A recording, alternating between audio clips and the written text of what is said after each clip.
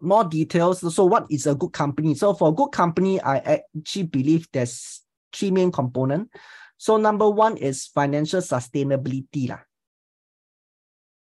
Okay, financial sustainability based on the numbers they can actually sustain.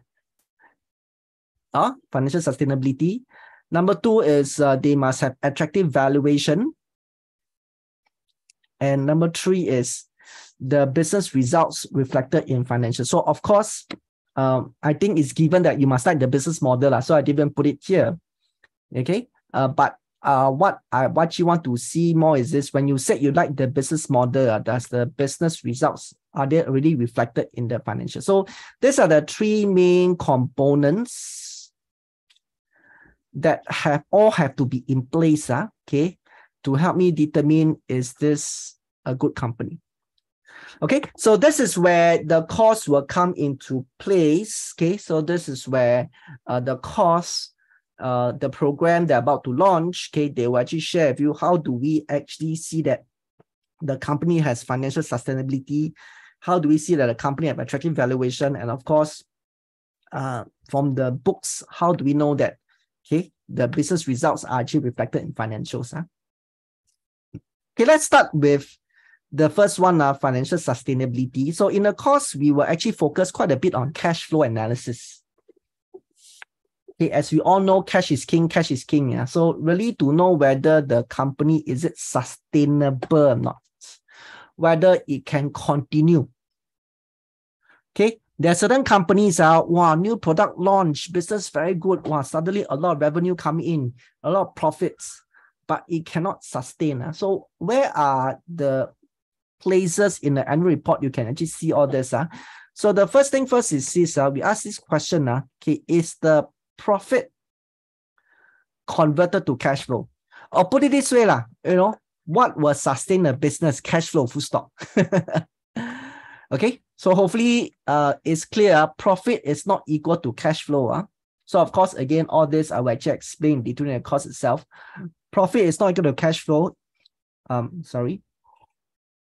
When a company is profitable, it doesn't mean that it has cash flow. So something to think about. So that's why when we talk about sustainability, can the company continue? We actually want to do cash flow analysis. So the first thing first, we actually want to see is, hey, is the profit converted to cash flow or not? Okay, maybe just do a little exercise here, okay? Since you all have taken time trying to learn something. Now, what I've done here is this: I actually compare the net income after tax, which is profit after tax, compared with cash from operating activities. So the question I have here is this: do you all like what you see? Yes or no?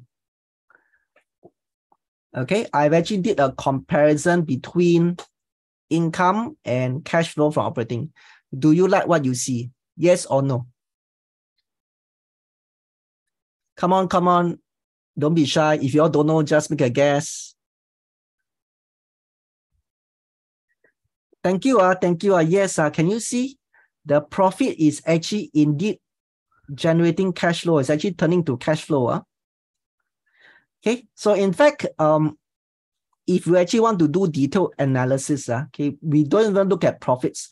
Profits is actually very accounting purposes. Okay, long story short, can anyone share why does all company have to do P&L statement? Which authority require company to do P&L statement? Anyone can help me here? Iras, thank you so much. So basically, the P&L statement is actually for the purpose of tax accounting. So this profit is what we call accounting profit, which is we just calculate it, okay, for the purpose of calculating tax. Now, this accounting profit is not equal to cash profit.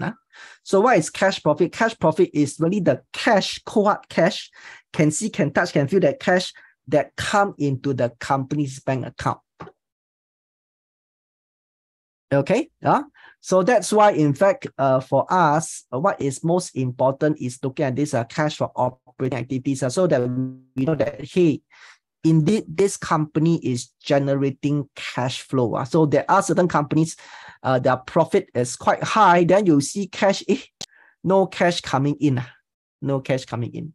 Okay, so this is what we mean by measure sustainability. Okay, like in this case, I'm quite happy. Yes, at least this company is generating cash flow. Okay, so of course, there are a few other tests that we keep a lookout for. Like for example, you also have to look at capex versus operating cash flow. So what are capexes? Capexes are basically investment. Company keep investing. Okay, so the question here is this. If let's say this business, the only way for them to keep sustaining the cash flow is to keep sustaining the capex. Do you like this business or not? Okay, here's the question. So do you like a business whereby in order to sustain the cash flow, you need to keep having capex? Do you like such business? Yes or no? Okay. Thank you so much. Thank you so much. Of course, different scenario can be different, but generally we actually don't prefer that. Don't prefer that. Okay. Again, like take a close look at these numbers. Do you like what you see? Do you like what you see?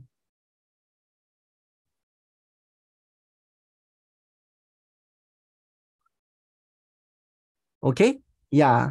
So of course, we need more data, but just of course for the purpose of trying to understand concept. Yes, you can see that at least for the last 3 years, their capex is reducing and the cash flow is actually increasing. So you know that, hey, you don't really need like keep pumping in cash so as to sustain the cash flow.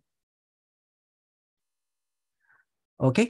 So eventually we need to tie in with the storyline. Like for example, there's one period Singtel say, okay, because of 5G, they have to invest in the capexes. They have to actually build in what they call that base station, build in more infrastructure. So obviously the capex is going to be high. So the question here is this, hey, are all these capexes going to convert into cash flow? Or are they just have to keep injecting?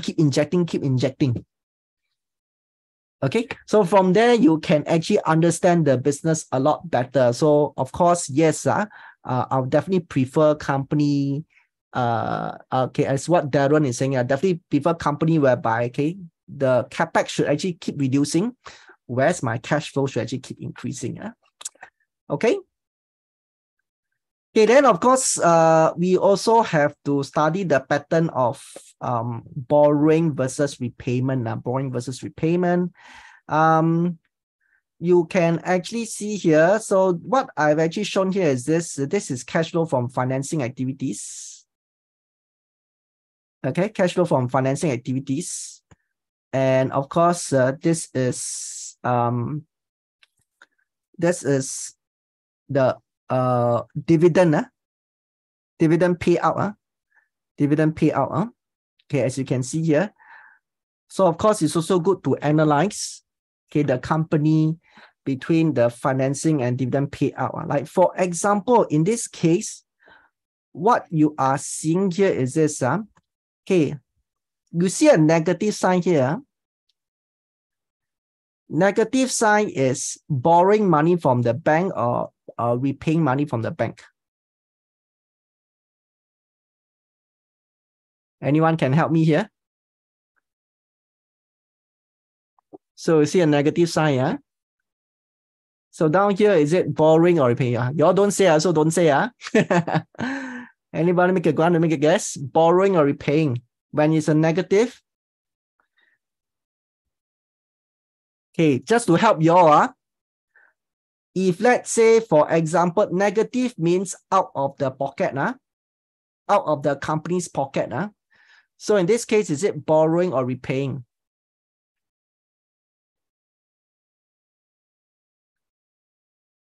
Okay, thank you so much, repaying.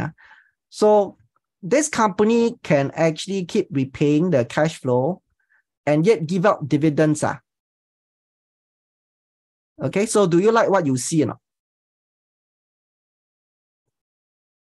Company is actually paying money and giving dividends. Okay, do you like what you see? Okay, yeah, thank you so much. Yes, yes. Okay, good. I have one question. How do you know they are repaying? So, of course, if you actually read the details of the financial statement, it's actually all stated there. Okay, it's actually stated there. Okay, I don't have to guess. So, of course, I only take a snapshot of the annual reports. So, again, during the course itself, we will actually delve into all these details. So, today is just an info session. Now, will you be comfortable whereby, let's say, all these numbers are positive? All these numbers are positive, and yet they still give dividends. Are you okay with that? Yes or no? All these numbers are positive, and yet they are all still giving dividends.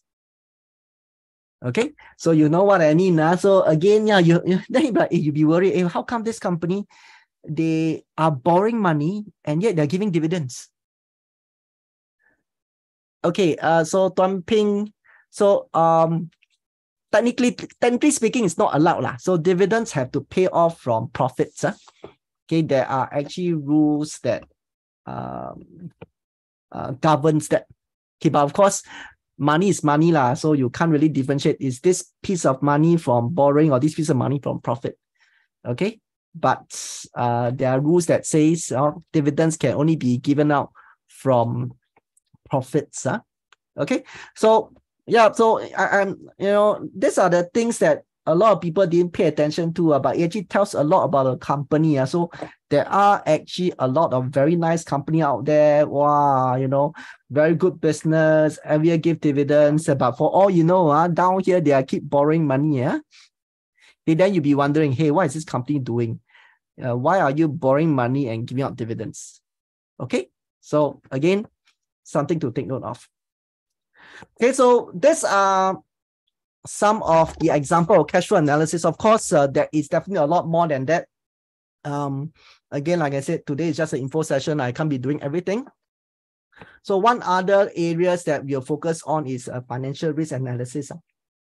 Looking at all the ratios to actually make sense of the company, to see whether this company is financially healthy or not. So ratios again paint a very important picture. So for us to take a look. Okay, so now a lot of time annual report, okay, especially now, you don't even get the hard copy. You only get soft copy. So again, from a retail investor, a lot of people actually didn't read the details. Like for example, okay, so there's a question to my I actually, but those most likely borrow while still. Okay, nothing wrong with borrowing. I never say nothing is wrong with borrowing.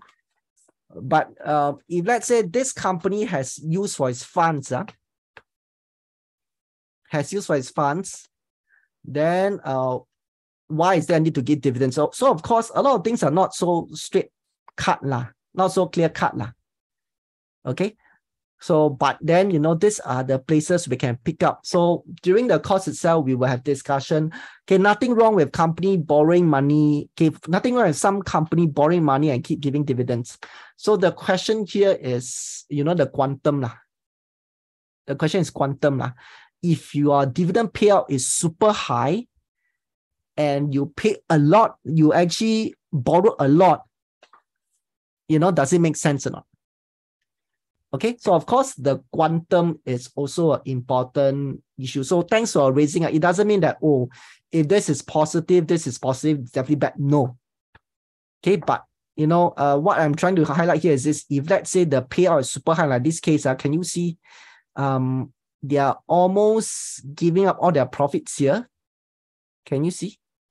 Their payout is actually very high. And if let's say their borrowing is also very high, then you have to ask yourself, does it make sense? Srinta Ho will answer a question. Okay. Now, yeah, so sorry, the question I will ask here is this. Okay, Have you heard of this thing called key audit matters before in the annual report? If you heard of this before, don't mind, just help me type a 1. If you never heard of this before, please help me type a 0. Key audit matters.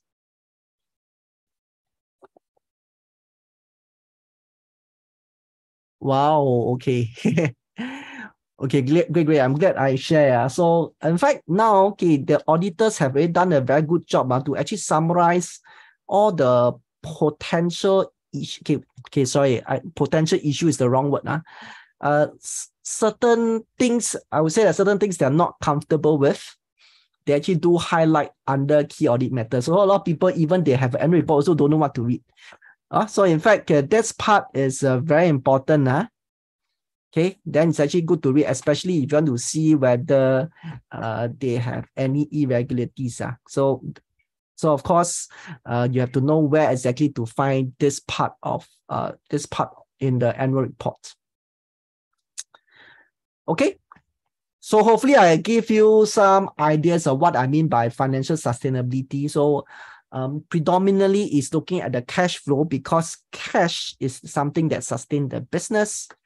And of course, we have to look at financial ratios. We also have to do qualitative analysis to actually make sure that, hey, there is no issues that are being flagged up by auditors. Okay, next, we have to, a good company, the valuation must be attractive. So again, for this year, be quite interesting. I believe that I can actually find companies in attractive valuation for this year, especially if, let's say, my prediction is correct, market come down, there'll be periods whereby company is cheap. So some of the easiest way to value companies is, of course, like PE ratio, dividend yield analysis, and of course, things like price to book ratio. So the question here is this, how to calculate numbers, how to make sense of the numbers. Like, for example, in this case, 5.144, good or bad. So unfortunately, it's not so straightforward. It doesn't mean that high is good, down is bad. So for certain ratios, it's only better for certain companies. So that is something you have to consider. Okay, or it doesn't mean that P ratio, PB, price to book, more than 1 is good, less than 1 is bad. No, it doesn't work this way. So you have to be very specific for certain types of companies. Okay, so we use this to help us value companies, and thirdly, to see whether, okay, this business, is it really as good as you think or not? So you think that, okay, Grab is a good business, Tesla is a good business. Is it really as good as you think? So one way to see is, is the results being reflected in the financials? So of course, again, we can do various comparison. One of the main comparison we actually do here is this, the CapEx versus the total assets versus the total revenue. Okay. So first thing first, when you have CapExes, when you actually see company have CapExes, that means they pump money in, the asset should actually increase or decrease.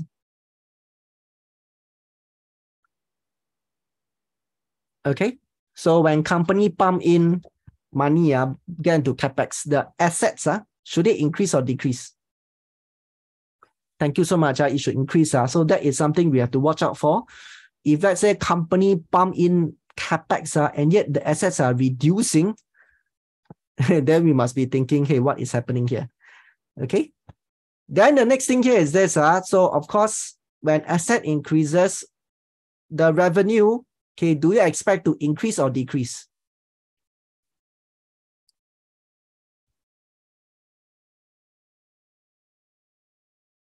Okay, should you expect, okay, again, same thing, increase. So of course, what you actually see here is, I think it's quite a no-brainer. So you will actually like this kind of profile. You actually like this kind of profile. This company pumping CapExes, then after that, asset increases and revenue increases. Okay, but then, okay, again, it's not so straightforward. You have to tie in with the storyline. Like, for example, there are certain businesses whereby I have to pump in 5 years of CapEx first, then revenue will only come in later. So you have to tie in with all this storyline. It doesn't mean that, oh, we should just look for a company, this one go up, this one go up, this one go up. No, not so straightforward. Okay, so and again, like I said, now end of the day is the business that matters. So business, you also need to do some qualitative assessment. Okay, like one thing that I actually focus on is chairman's statement. Are they growing according to plan? So this is something to watch out for. And of course, we can actually use some framework to try to understand the competitive environment. Okay, are they actually subjected to competition, so on and so forth. Okay, so of course, by the look itself, it seems quite easy. But then here is the thing, if you actually want to find a perfect company, it never happens. I always have to joke, you know, we have a lot of criteria to find our spouse. Our must can cook, can wash, treat you very well, give you money, you know, say I love you every day, and so on and so forth. So if you also have all these criteria, you realize you'll never get married. Okay, so there's no such thing as a perfect spouse. Same thing, there's actually no such thing as a perfect company. So it's easy to say here that, oh, we should look at this, we should go for a company like that, we should go for a company like that. Okay, but you realize, yes, there are companies that pass this criteria but don't pass that. Okay, so the question here is this, back to the title, financial statement analysis for stock investing. Okay, I'm not here training people to be auditor, or not here training people accounting. So at the end of the day, I'm here to actually share how to use this skill to actually pick the right stock.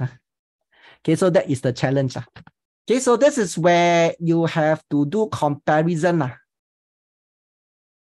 Okay, end of the day, you know, we have to actually do certain comparison.